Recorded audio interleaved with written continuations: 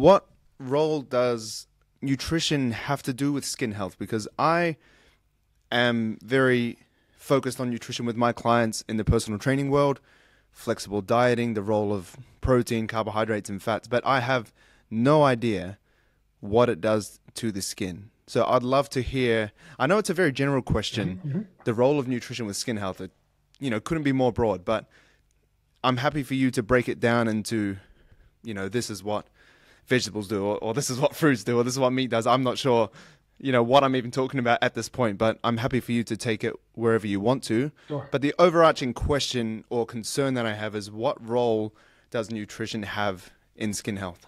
Brock, this is a great question, the connection between nutrition and skin health. There's no one that actually knows exactly the answer. So you have different experts in the field, whether it's dermatologists, they study skin and they're experts in skin health and disease. You have cosmetic chemists like myself that work with topical ingredients that I could use to help improve the look and feel of skin.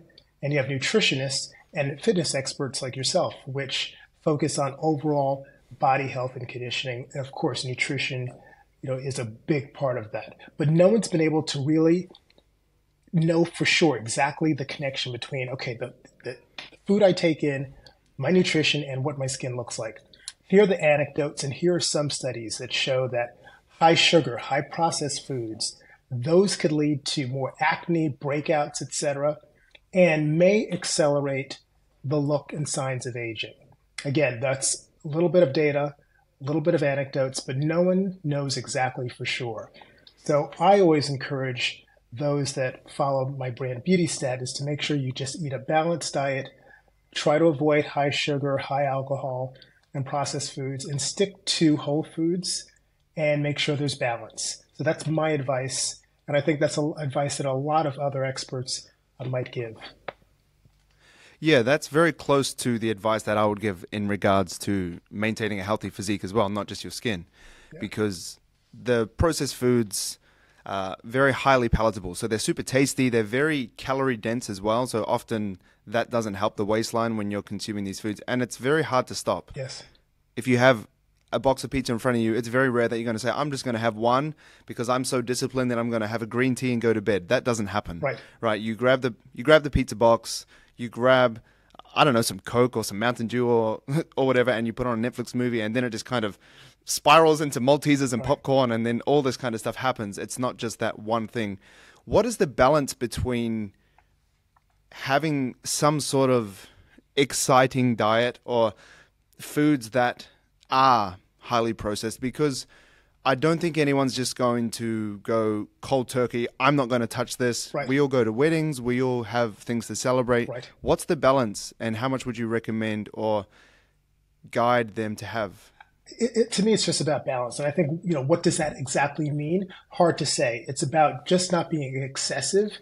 I think one thing that we do know is that diet alone will not necessarily improve or give you the significant improvement in skin that you might be looking for. So it may keep you at a base level of not getting any worse, but applying skincare products, ingredients topically, that may give you the additional benefit that you may need, especially whether we're talking about protection like sun protection.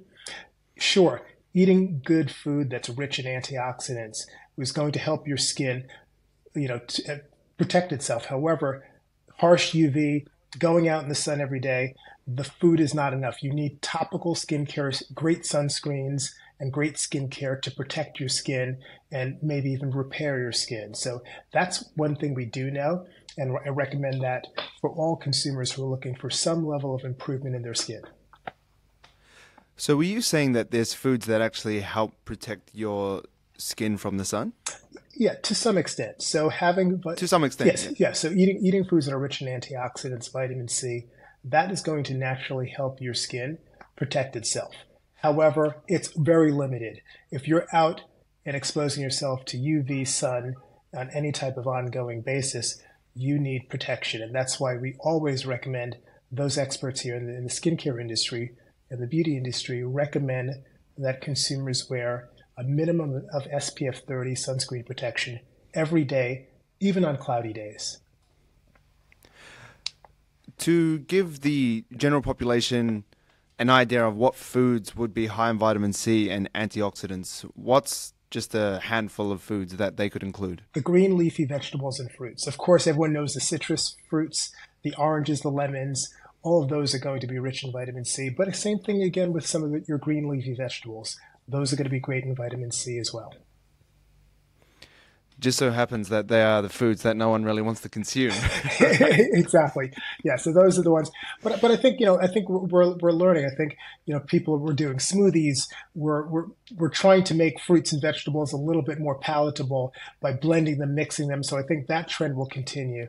And I think it's great to see people at least becoming more aware of the importance of it.